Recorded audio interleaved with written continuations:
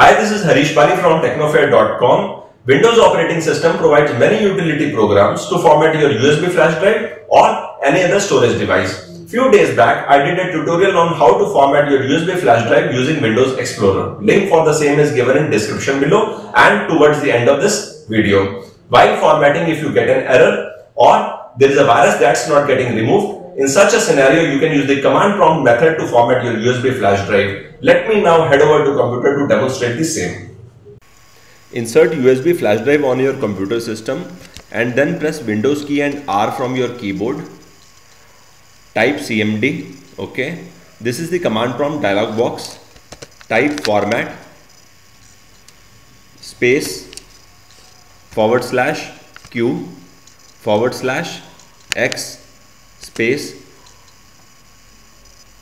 Need to write name of the drive. In my case it's F, so F here with the colon and enter. Enter again. Here I have got a choice. If I want to assign name to the drive, I am assigning it Technofare. If you want to leave it blank, just leave it blank and press enter. This has to be max 32 characters. It's creating file structure and it has already started formatting the USB flash drive in NTFS. It's a 8 GB USB drive, and under this quick format it doesn't take more than 15 or 20 seconds to format a drive. It has already completed it. Format complete. This was quick way to format. Now let's have a look at how to format it the normal way. For that, type format space name of the drive colon and enter. Enter again. This is verifying the 8 GB USB drive and currently it's 0% completed. So it takes about 20 to 30 minutes to verify the USB flash drive before it starts formatting.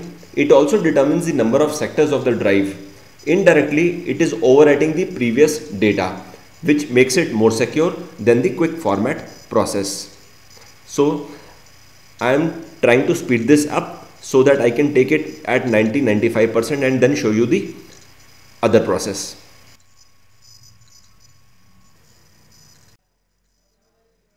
Verification is complete. I can now rename the drive.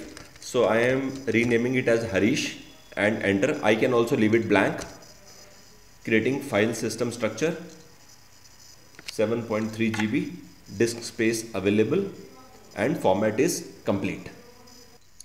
In case if you want to format a USB and also want to change its file system before formatting it, then there is a way to do this. Currently it is set to NTFS. For that, enter format FORMAT space /FS colon space. Let's say I am formatting it from NTFS to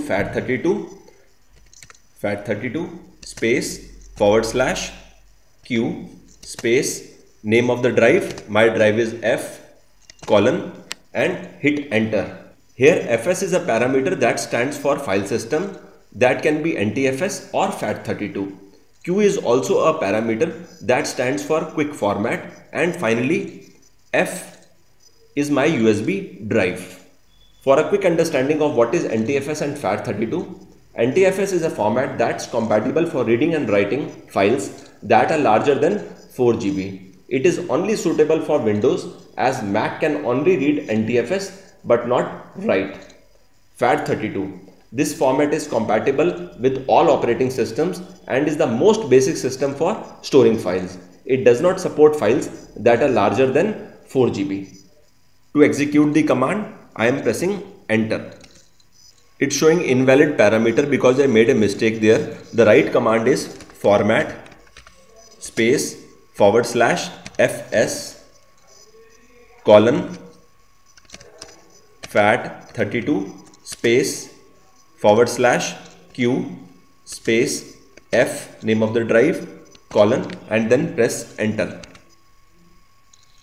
Enter again. It's formatting the drive. Volume label, I can assign a label, so I am assigning it my name Harish and press enter. With this, formatting is complete, and now the new format is FAT32. Let me show you how to check that the file system has changed effectively. Go to computer. This is the new drive name Harish. Click right, go to properties, and you can check that the file system is now FAT32. If you want to change the format file system in a normal way, which is more secure, this can take about 20 to 40 minutes. For that, the command is format space /fs ntfs space f name of the drive and hit enter. Insert new disk for drive F, enter again. Verifying the complete drive. As I told you, this can take about 20 to 40 minutes. So currently it's 0% complete while it's progressing. This is the command for formatting the drive to NTFS from your current file system. This process works on Windows Vista 7 and 8.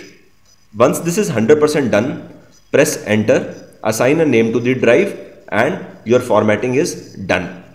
If you found this video useful, do give it a thumbs up. Also watch other interesting videos by clicking on the links appearing in front of your screen. Don't forget to subscribe to this channel, and thanks for watching.